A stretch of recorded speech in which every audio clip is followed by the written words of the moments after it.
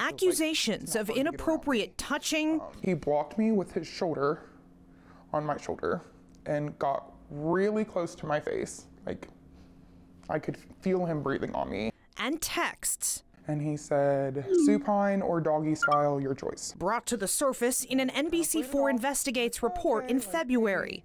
This former Adena Health employee's complaints were about a doctor who currently works at the Chillicothe Hospital. What was your reaction to that? Well, first of all, I think it's sad. And I take, and the organization take, anytime there's any allegation of any sort, whether it's sexual harassment or any type of thing that involves people. And we take that very seriously.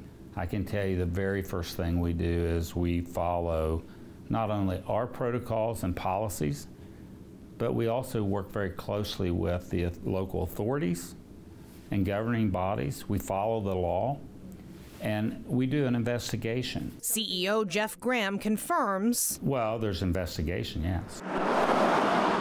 Since our original story ran, another woman who works for an outside vendor that serves Adena told me the same doctor sent her inappropriate text messages. She gave me permission to share those messages with Graham, telling me she's already sent them to the hospital's leadership. I picture you naked all the time. You owe me sex, and a request too vulgar to show you on TV.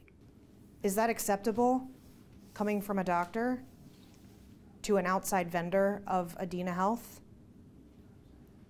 Or is that acceptable of a doctor to anyone in a professional setting?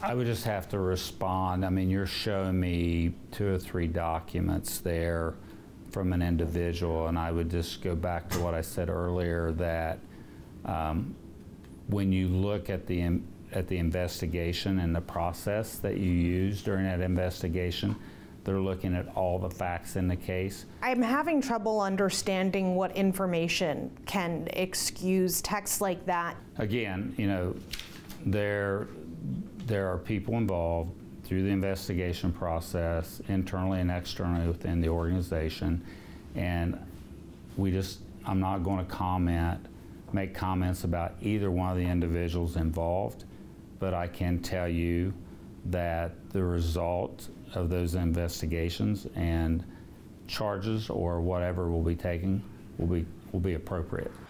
We are not naming the doctor because he has not been charged with a crime, although I have confirmed that both women have separately reported this doctor to the Ross County Sheriff's Office. One of the women was told her complaint was not a criminal matter.